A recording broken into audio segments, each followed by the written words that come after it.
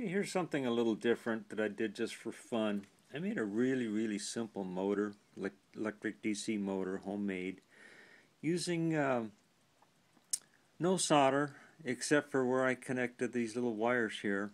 No circuit board, there's no glue, and there's no machine screws or anything. It's just put together with this foam sticky tape stuff, two-sided sticky tape.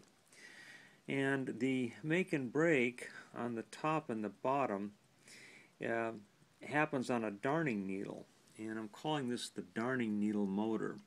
And you can see how this is set up. It's just a darning needle where the eye of the needle hits a wire at just the right time and energizes the circuit, energizes the coil, which pushes the magnet rotor around. And this is 2nd of March 2016 lid motor, and I'm calling this the darning needle motor. And what I'm using here is a couple of jar lids. This is the rotor jar lid, and then under there is another jar lid that has a hole in it big enough to support the needle. And then the bottom of that little bottle is a hole, and then underneath that is a piece of copper strip with the other wire just taped on it. And as that rotor spins around, the eye of that needle hits this wire, makes the circuit, goes around and around, and the rotor rotates. And like I say, the only reason I'm really showing this video is I'm always looking for simple motor ideas, and they've always fascinated me, these little probably elementary school type of electric DC motors that are easy to make without much knowledge or very many tools that you can make out of stuff you find around the house pretty much.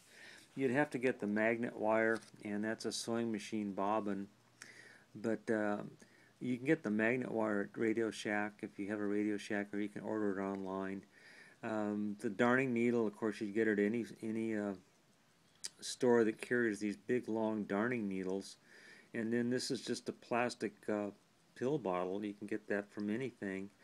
And then the magnets, you have to get these neodymium magnets. But on the magnets, I'm not gluing these magnets on. What I've got is another magnet inside the lid that's just attracted to the other side of that magnet. So these magnets aren't even glued on the lid.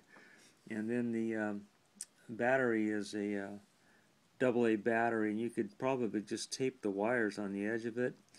But this is a battery holder I got at Radio Shack also. But anyway, that was kind of a fun little project, see if I could get this to work with the simple idea of not using any glue, and put a structure together with no glue and get it to work. And this is the darning needle that goes through that jar lid, and then the magnets are just holding each other on with attraction.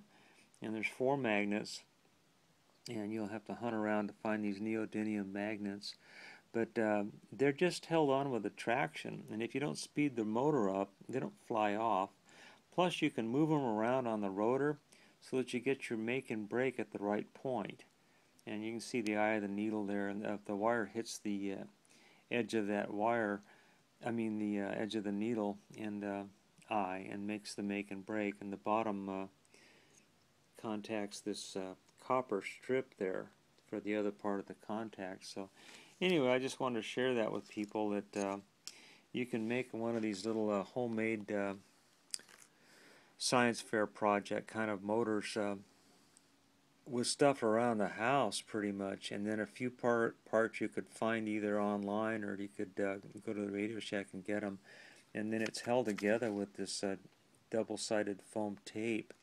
This wood here, you can get it at a craft store or pretty much anything you had around the house. Now, I was running this with a lash up using just boxes, but you'd have to have this part here. But you put a hole in the top of that. You can just shove the needle through there and wiggle it around to make it big enough so that you have enough clearance. And then the bottom hole has to be big enough so the needle doesn't rub at the bottom, and it has to contact this strip. But anyway, that's my darning needle motor. Thanks for watching.